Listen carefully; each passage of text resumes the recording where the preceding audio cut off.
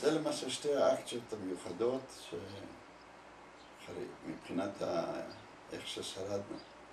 כמובן גם באקציות אחרות יש דברים אחרים, אל תשכחי שחלק גדול מהזמן אחרי שגמרו עם הגטו, זה למעשה בסוף 43 כבר לא היה גטו. ואז אנחנו התחבאנו בכפרים, אצל גויים. המזל שלנו היה שאבא הכיר יחסית הרבה גויים, אוקראינים. וכל פעם היינו, בעיקר היינו מסתובבים בכפרים על יד. ליצ'יקו, ליפקה, וולקוביצה, כפרים שאבא הכיר. וגם גויים שאבא הכיר כמובן, ושם מדי פעם היינו באים, הם היו מסתירים אותנו בעליית הגג, חלק הסתיר אותנו בערימת שחת, חלק בעורבה, חלק הסתתרנו באיזה מבנה שהגוי בנה.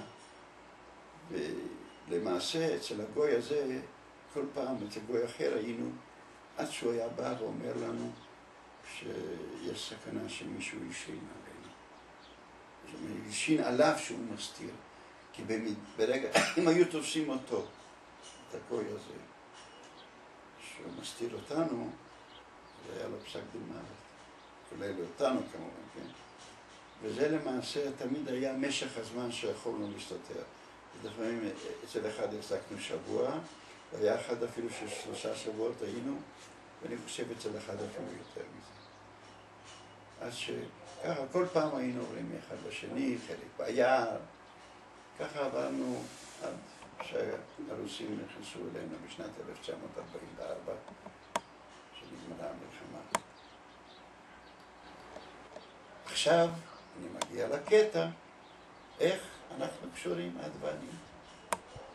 אחרי המלחמה, אבא הכיר אישה שהייתה אחות במקצועה, בשם רחל הופמן, שהיא לא הייתה נשואה, אבא התחתן איתה, ואז אנחנו עזבנו את בורשצ'וב כמה חודשים אחרי שהמלחמה הסתיימה, מכל מיני סיבות, לא חשוב כרגע. גם שם רדפו יהודים, בעיקר כאלה שהיו בנדרובצים, קראו להם, שהם תמכו באוקראינים, עדיין תמכו באוקראינים ובגרמנים. והם לא נתנו ליהודים מנוחה. ואנחנו, אותה קבוצת יהודים ששרדה, זה באמת, מדברים על סדר גודל של 100 אנשים ששרדו, שנשארו בסך הכל. אז כל האנשים, גם של בורשצ'וב, להוציא איזה יהודי או שניים, אמרו לי, עלינו על רכבת ולכיוון פולניה. אמרנו, דבר ראשון, נצא מהחור הזה, מאוקראינה. ובפולניה אנחנו חזרנו, כל אחד הלך למקום אחר. למשל, האימא של אנג'ה, שהיא ואני נסענו ביחד באותה רכבת, עזבנו, גם היא הייתה בבורשצ'וב, שרדה במלחמה, אז היא נסעה לעיר בשם ברצלב, ובגרמנית זה היה שייך פעם לגרמנים, זה הייתה נקראת ברסלב, ואנחנו נסענו לוולדנבורג, ולבז'ך בפולנית, ושם נולד לרחל, לאבא שלי, לרחל שהוא התחתן איתה אחרי המלחמה, לאמי החורגת, נולד הבן הראשון שקראו לו מיכה.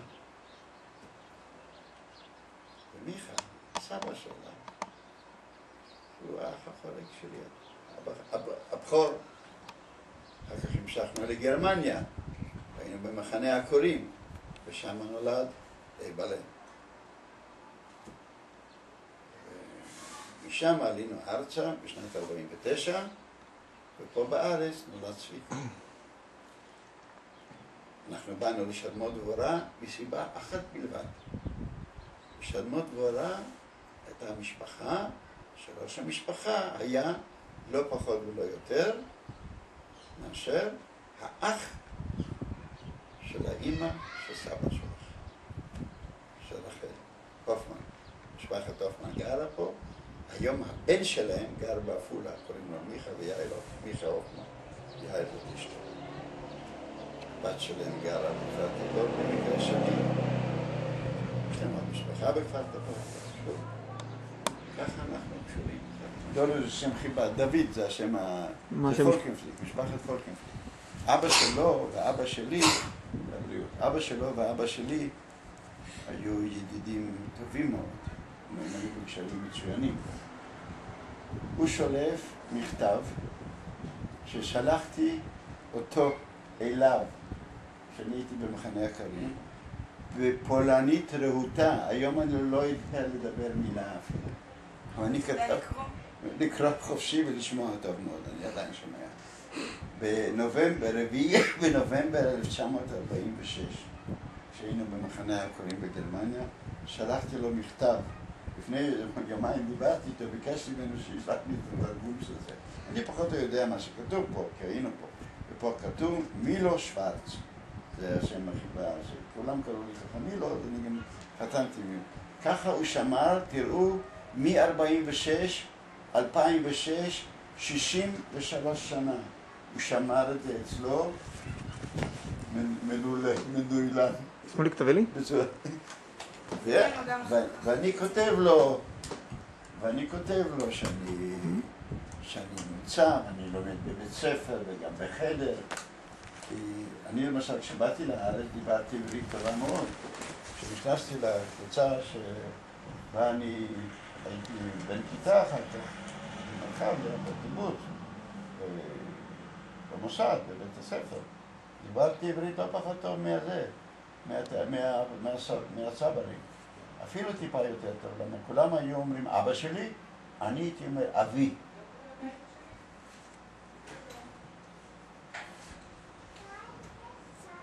בואי תגידי שלום לסבא.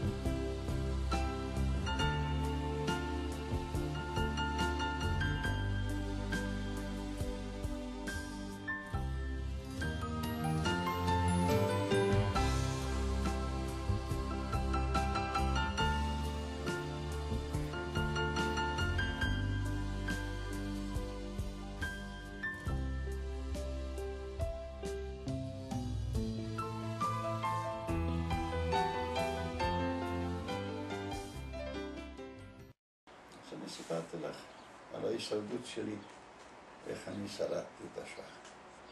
קטע קטן. תודה רבה.